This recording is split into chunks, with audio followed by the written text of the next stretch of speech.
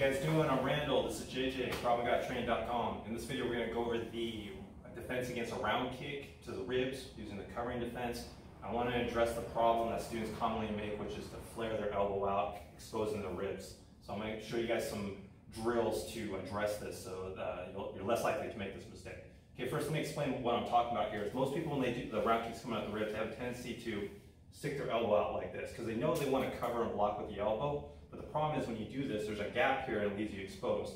Now let me demonstrate with JJ. Now if I happen to catch him just right at the right spot, that's awesome. It's gonna, especially if he ends up hitting with his foot or his toes, it's gonna cause a lot of damage. The issue is if my elbow's a little off and I stick my elbow out, he's gonna slide up and under that, boom, I'm gonna get my ribs caved in with his shin. That's horrible. So the key is not moving your arm. The key is to just take your elbow, glue it to your ribs, and your torso does all the movement. So if you're one of these students that has, even though I tell the students, not to flare their elbow out, still half the students have trouble with this. So here's some progressive drills you can implement to force you to do it correctly. So here's the first drill is, when you take your elbow, glue it to your ribs, and just do this little side crunch.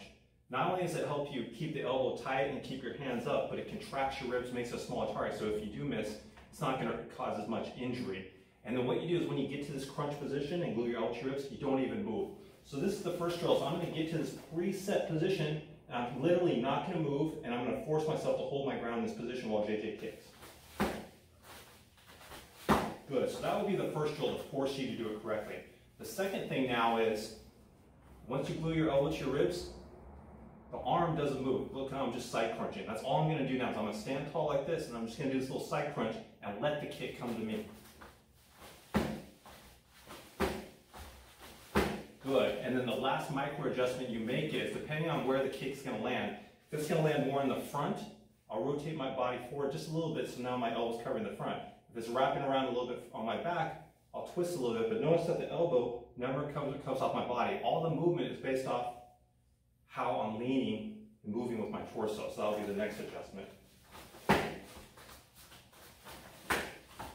Notice how my arm's showing that movement, it's all on my torso. Good. So those are 3 progressive drills that you can implement if you're one of the students who's having trouble not keeping their elbow tucked in. Go to the preset crunch position, tuck your elbow in, and just stay there and let your partner just wail away on you. Once you master that, then add the side crunch. Once you master that, have your partner mix up the target slightly, front of the ribs, side of the ribs, back of the ribs, and then you need to make these little adjustments. Notice how my shoulder turns forward a little bit, cover the front. Maybe I pull it back a little bit to cover the back side a little bit. So if you implement these 3 drills, I think you'll be more successful about keeping the elbow glued to the ribs, which is vital, and it helps you keep your hands up. So if you haven't tried these 3 drills yet, do so. I think you'll have a lot more success with this defense. All right, guys, thanks as always for watching.